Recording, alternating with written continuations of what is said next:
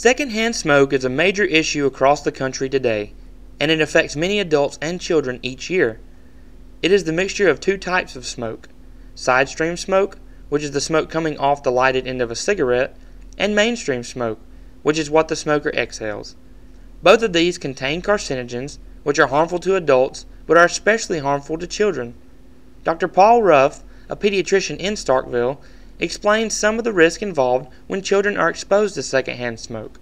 These include asthma development, increased incidence of chronic cough, sinusitis, ear infections, pneumonia, bronchitis, loads of respiratory infections are a risk for a small child or an infant exposed to secondhand smoke.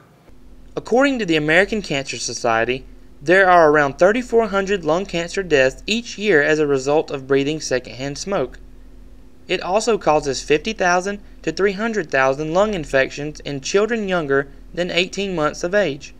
Dr. Robert McMillen of the SSRC explains why secondhand smoke is more harmful to children. Well, there are several reasons.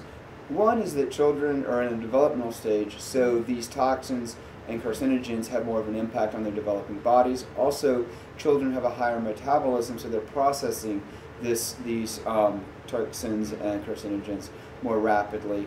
And then the other is that children don't have a vote. If you're an adolescent or an adult and somebody's smoking around you, you can get up and leave.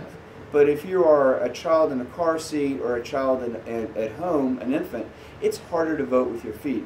So children just don't have a voice. So it's their metabolism, their developmental stage, the fact that they don't have a voice, and then again the fact that they are also closer to the upholstery, etc. Since children are at a higher risk, it is important for pediatricians and physicians to caution parents about smoking around their children. Occasionally there will be a child that for special reasons, prematurity, asthma, immune deficiency, chronic lung disease, there will be times when, as the advocate for the child, we must counsel specific parents against the increased risk that that child has associated with secondhand smoke exposure. Although many parents are aware of the potential effects secondhand smoke can have on their children, tobacco addiction can be difficult to overcome. People do not understand how powerful the nicotine addiction is. Again, I can't give you the citation, but common knowledge has said that addiction to nicotine is 7 times more powerful than addiction to cocaine. Research has shown that parents who smoke around their children are more likely to attempt to quit if their child's physician advises them to do so. For adult smokers who have not heard the cessation message from any healthcare provider, about 43% of them will make a quit attempt in any given year.